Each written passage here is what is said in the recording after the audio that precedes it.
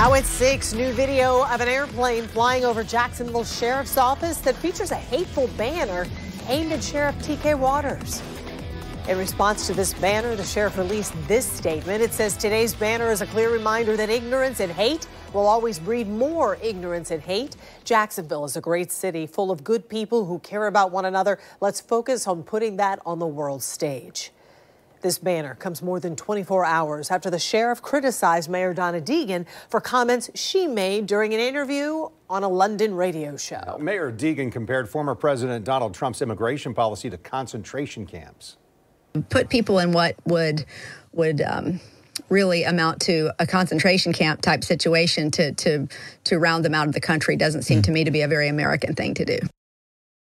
And tonight, the Trump campaign is calling on Mayor Donna Deegan to resign following those comments. News4 Jax anchor Ashley Harding here in studio. I know, what's the mayor saying about these calls to resign? Well, Kent, I actually reached out to her office. She was not able to speak because she is still traveling. Her staff has not released any statements on the call for her to step down. But today I did speak to local leaders on both sides of the political spectrum. You know, some condemned her, others are coming to her support. Mayor Donna Deegan is still overseas, but here at home she faces more backlash for comments she made across the pond.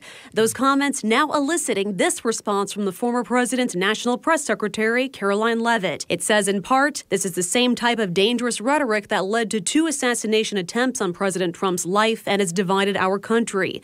This no-name mayor should resign in disgrace over this egregious comment. I talked with Representative Dean Black, who chairs Duval County's legislative delegation. There was a comment in there from a Trump spokesperson actually calling on her to step down. Do you support that? Our initial comment was that she should apologize. But instead of apologizing, she doubled down and she is defending this. And this incendiary rhetoric really has to stop. If she's not going to apologize, if she's going to double down on this, yeah, she should apologize. She should resign for the good of the city. The mayor's office has not issued any statements today, but during the London Times interview, the host pressed her further on her use of the term concentration camp. I mean, the use of the term concentration camp is loaded. You consider that's completely justified. Well, she then said, what would we call them? If you're rounding people up and putting them in camps, what would we call those? It's a concentration of people that are in a camp. I'm not suggesting anything beyond that, but I think it seems rather inhumane. Former President Trump's immigration policy is not inhumane. I'll tell you what's inhumane.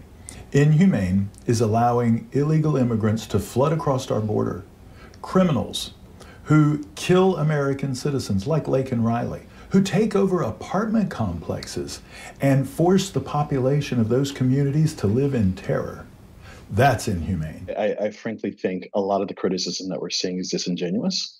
I think many people understand where Mayor Deegan's heart was. I also talked with Duval County Democratic Chairman Daniel Henry, who is now speaking in the mayor's defense. He points to the broken immigration system and the collapse of Congress's most recent bipartisan immigration bill. We had a true opportunity for us to be able to deal with our broken immigration system, to prevent people like the murderer that killed Laken Riley from being able to enter in this country. Something that was supported both by Democratic and Republican senators who were negotiated by some of the most conservative senators in the entire Senate. But President Trump decided that he didn't want to deal with the issue. He wanted the issue for himself. And that attempt to really find common ground failed. Now, News4 Jax did reach out to Jewish groups today for comment in response to all this, but they opted not to because of the holiday today. Kent. Thank you, Ashley. Well, many of our News4 Jax insiders are weighing in on this topic regarding Mayor Deegan's comments. Some are supporting the mayor. Victoria Lamb wrote, "I totally agree with what Mayor Deegan was trying to say."